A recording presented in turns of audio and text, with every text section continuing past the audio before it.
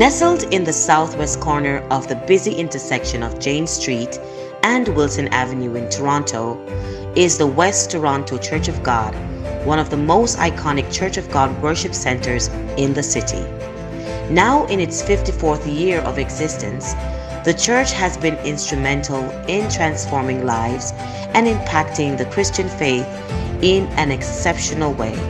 So much so that many of the churches and pastors who currently serve in different parts of the city proudly call West Toronto Church of God their first church home.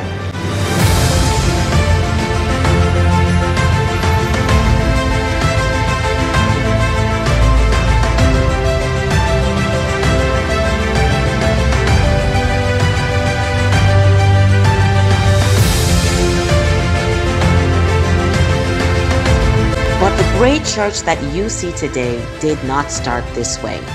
In fact, its inception was in a more humble setting at 29 Halton Street in the year 1968.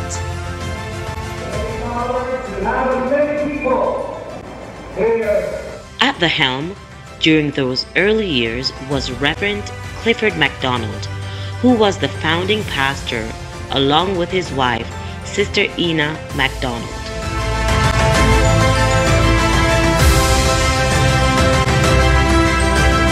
They, through the leading of the Holy Spirit and the support of the leadership and church community, created a legacy that stands strong even to this day.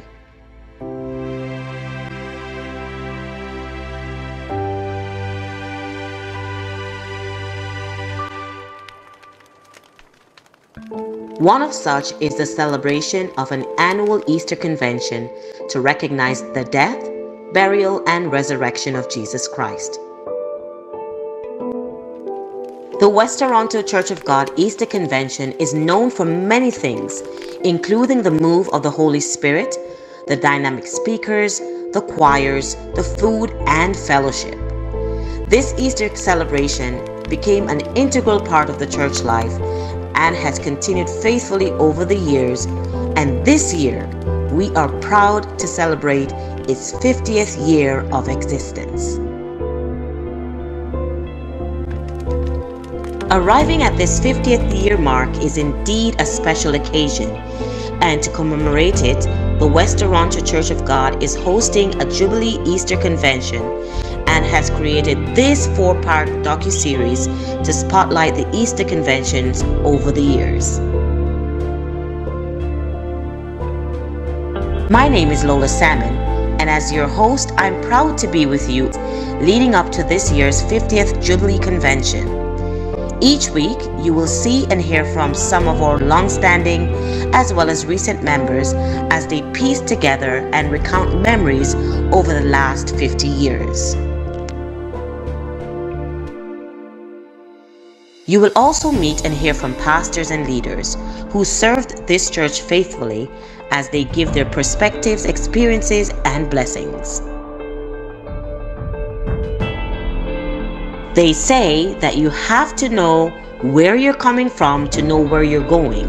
So let's take the journey back to where it all started in the year 1972, 4 years after the West Toronto Church of God was established.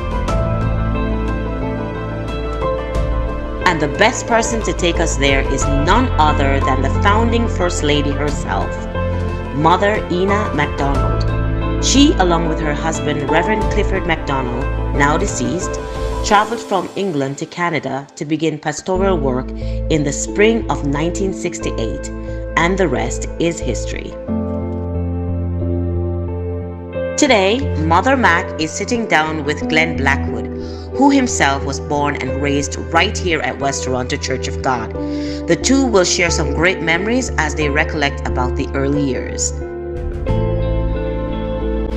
Hello West Toronto Church of God family, far and wide. I'm very excited today. I'm here in the home of the matriarch of the West Toronto Church of God. She's a mother to many, grandmother to more, and a great-grandmother to even more. And today we have none other than our own Sister Mother McDonald. Pastor Mac, how are you? Pretty good. You are? You look pretty good. I'm glad to be in your house today. It's been a while since I've been here, and we're talking earlier before, and we're just reminiscing about the old days, and how far we've come from together, how far the church has come together. I was telling her before that I remember as a child, because I was born in the church, and I'm still at the church. And I was reminding her about the time when she gave me, every year, she'd always give me and my brother $5 in a card. Every year. Even up till I got married. You gave me a $5 and you gave my wife a $5. Right? And that way, and it wasn't even the dollar value, but it's just the thought that you are always thinking about us. And you've always done that with the young people in the church. You've always thought about us, especially the ones you knew from a long time ago. You've never forgotten us. You've always thought about us, and for that, we appreciate it. We love you for that. And like I was telling her before, like she was a tough cookie. As small as you think she is, she's tough. But she led with an iron fist, but that iron fist was full of love. I'm glad to know that the young people were very manageable, yes, and want to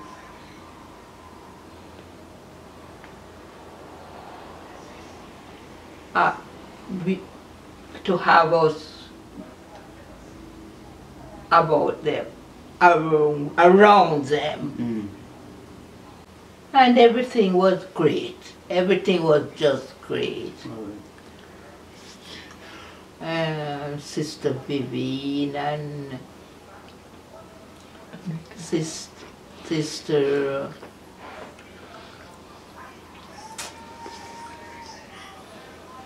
what the other? Alethea. Vivian and who? Alethea. Elisa, you think you can hide? Oh my God. Things were really great. Good. Really great, really great. The church has been around for a while. They've been through a lot of changes, and a lot of it for the good, right? So after Pastor Mac passed away, we went through a transition period, and we got a new pastor, right? Pastor Peart. Remember Pastor Peart? Pastor Peart? Yeah, do you remember him? Oh yes. Yeah. I even have something up there about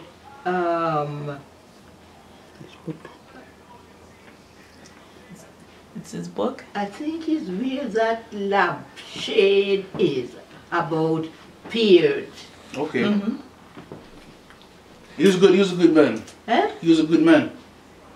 Pastor Peart. He's a good man. He what? He was a good man. Yes. Yes. Yes. Yes. Pastor Peart was a good man too. One thing I remember, like when he came to the church, I think he's the one that introduced us to praise and worship.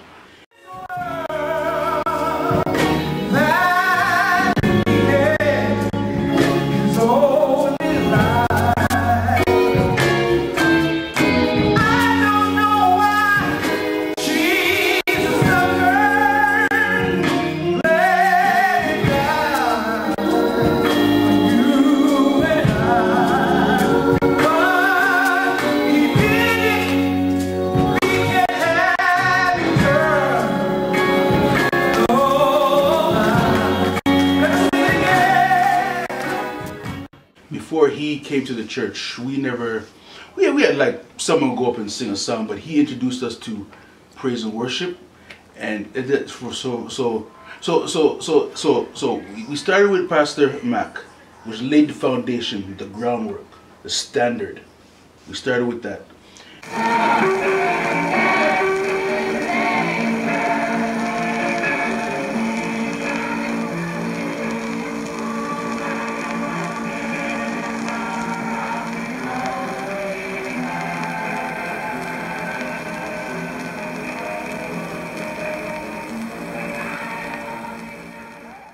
then we went to Pastor Peart. Here. And Pastor Peart brought us praise and worship. You know, praise and worship and a professionalism. So he had every qualities that Pastor Mac had, and then on top of that he added praise and worship and professionalism. You know, in regards to ministry. You know, he actually, to me, he let it seem like, you know, ministry, to be a minister is a calling, but yes, it can also be more than that. You know, it can actually be a career, whatever. It's a calling first, but it can actually, if you do the right thing, you can make it a career, and by making it a career, you can expand that ministry even further. So that, and I'll tell you, and you saw this too. Under Pastor Peart, we developed a lot of ministers in our church. You'd agree? Right? A lot of ministers in our church, and some of them have gotten their own churches now. So that was the next step. Right? And so after that now, he got moved, you know, because no ministers stay in one's place all the time. And we got Pastor Wilson. You remember Pastor Wilson, right? Pastor Wilson? Yes. Oh, yes. Yes, Pastor Wilson was a good man, and everybody loved Pastor Wilson. His nickname was Lucky. Lucky? Why was it Lucky? Yes. Why was that his nickname? Why was that his nickname? I don't know. No? Who gave him the name Lucky? Okay, so after Pastor Wilson now, so here we went from Pastor McDonald, who set the standard, the foundation, and everything like that. Then we build on top of that with Pastor Peart, who brought in, I say, praise and worship and ministry professionalism. Okay? And after that we went to Pastor Wilson, who was one of the sons of West Toronto. And and for me personally, what he added to the church after those two was just familiarity. You know, we know him, we know what he was about, and he had everything, all the qualities of the first two ministers, and he added just a familiarity with everyone, with a lot of empathy, and just like, because even up till now, even though he's no longer the minister of this church, he always would call me and tell me that he's praying for, like, my daughter, because my daughter used to have seizures, and right now he used to, even though he said I always pray for her. And one thing I appreciate, because he knew our family, you know what I mean, and you could never overlook someone who actually knows you personally, right? So now after that, we, you know, like I said, no minister stays in one place all the time. We come to Pastor Vernon, who's our current bishop and pastor right now. And me personally, I think what he adds on top of all that, he has all those qualities of the first three, but now he's upped the teaching of the Bible, prayer, and just like a scholar of the word. He's a scholar of the word, and so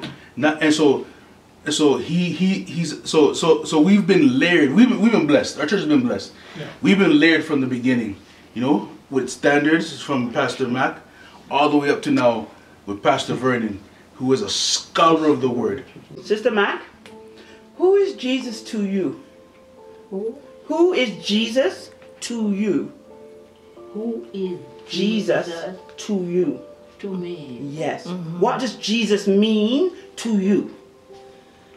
Well, he is my Savior. Amen. Number one.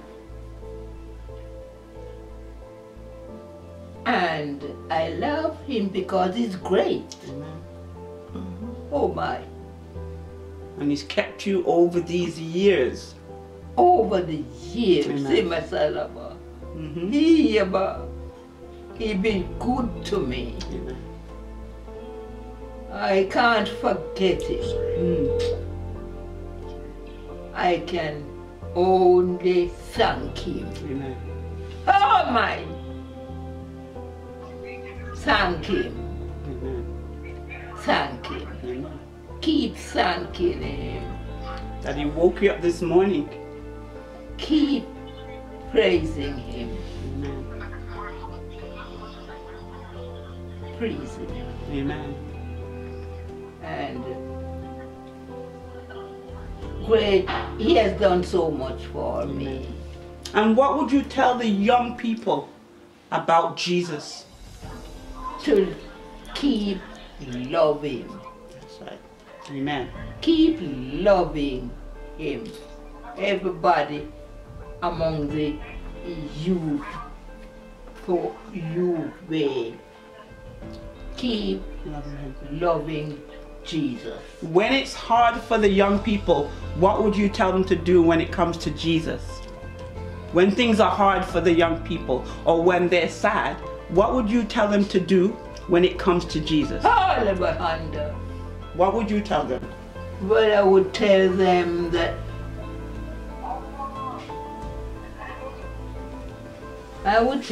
that they don't forget Jesus. That is right. He's still with them. Don't forget Him. Keep loving Jesus. Amen. Loving Jesus is the most important thing in your life. All when your parents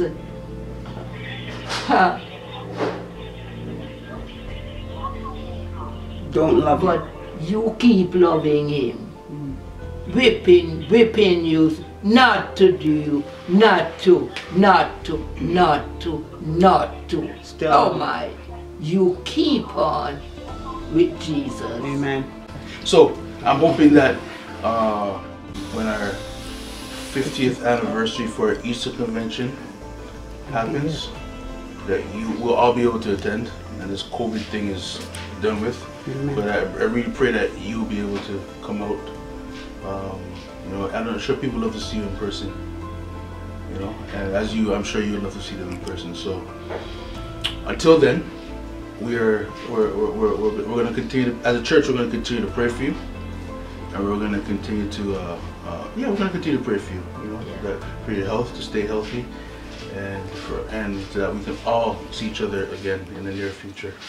Okay, Sister Mac? Can I give you a kiss? Pardon? Can I give you a kiss? Can I give you a kiss? That? Can I give you a kiss? Yes. Come, give you a kiss. Yeah. Oh my. Mwah. Anytime. All right. Thank you. So that this was our They are matriarch. jealous. I'm jealous. I was shy. They don't get none from me. Because they are jealous. So this is our matriarch, Sister McDonald. We had a nice conversation with her, and I hope to see you and her at our 50th our Jubilee convention for our Easter convention. And until then, praise God, and we'll see everybody there. I'm sure you'll agree that the conversation between Mother Mac and Glenn was very insightful, engaging, and life-giving. And so I invite you to join us again next week, where you will hear and learn even more.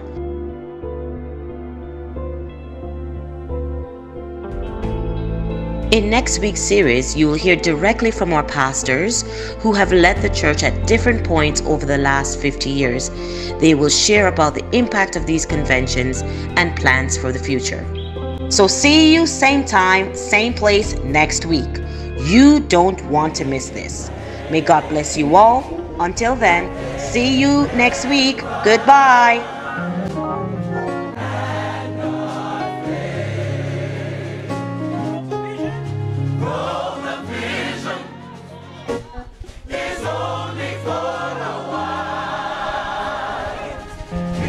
Shall speak.